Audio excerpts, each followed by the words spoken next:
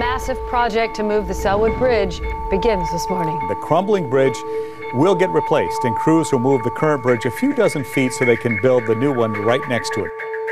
They will move the existing bridge span to temporary support beams across the river. Moving this bridge is complicated, but not unheard of for these workers. All the construction equipment is in place. Engineers tell us moving the bridge is just another day at the office for them.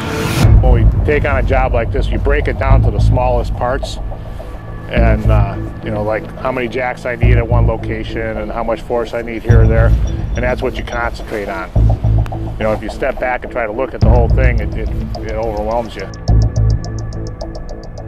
We picked the bridge up about 2.5 inches on some big steel beams, and we're using hydraulic rams to push it across those big steel beams from the old piers to the new piers.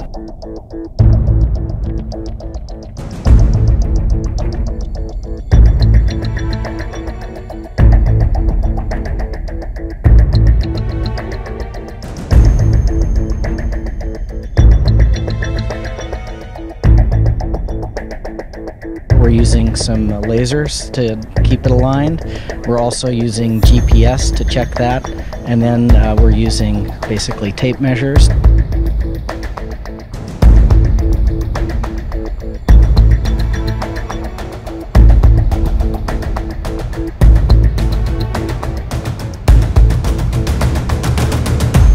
You know, this bridge weighs 3,200 tons.